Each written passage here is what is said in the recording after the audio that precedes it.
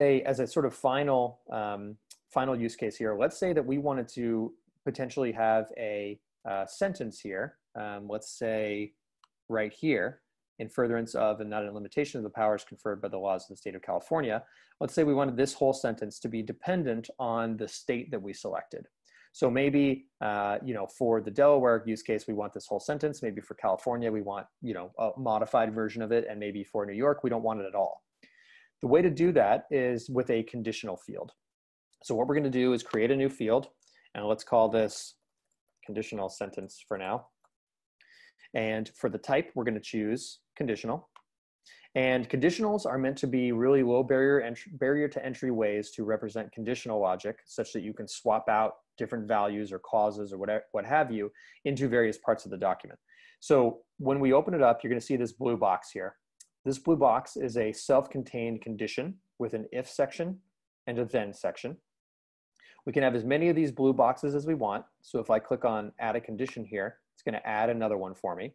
Again, we can have as many of these as we want, and the way that it gets evaluated is top down, right? So it'll first check this condition. If that one fails, it will then check this one. If that one also fails, it will move down to this if conditions are not met section, which allows us to either exclude the field entirely or set a default value.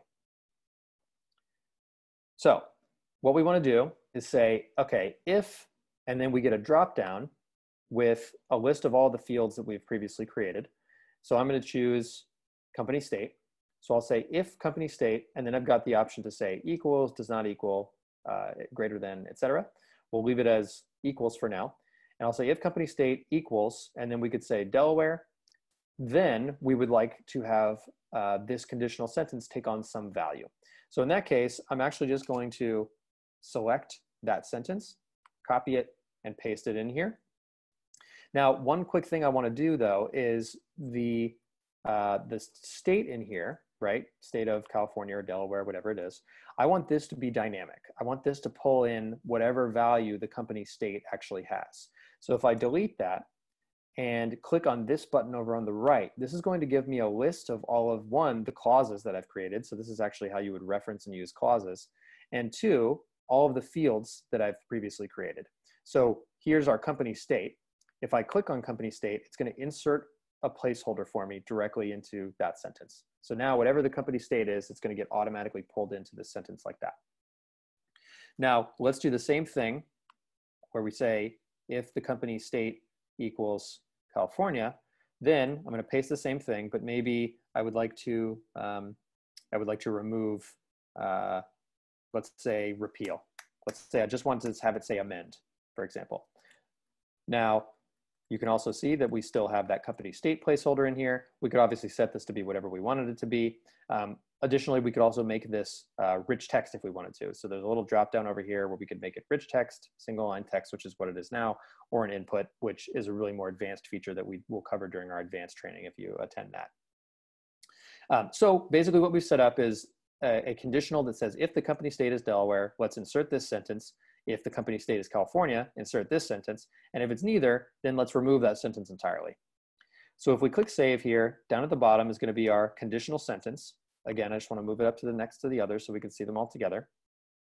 And now you might guess we want to insert this field. We want to insert this sentence. So what I'm going to do is just make my selection here. Let's just delete it. And then I'm going to give myself, let's see, a little bit of space. And I'm going to click on that plus button, and you should see that sentence get inserted as well as the state get pulled in where that state placeholder was. Now, if we choose Delaware, I think the only difference here is one word, and click populate, this conditional sentence is now adjusted because we've selected Delaware, and it should insert itself into the new value into this field here, wherever we inserted that sentence. And this will say state of Delaware. And I think the thing that we added was amend or replace or something like that. So as it's doing its thinking and we're waiting, basically what we've done is set up a drop down with a couple of options that dictates the value of this conditional sentence, which is then swapping this in or out, right? So you can now see here's Delaware, amend or repeal. And then finally, let's just see what happens if we select New York. This becomes opaque, which means that it's being ignored or excluded.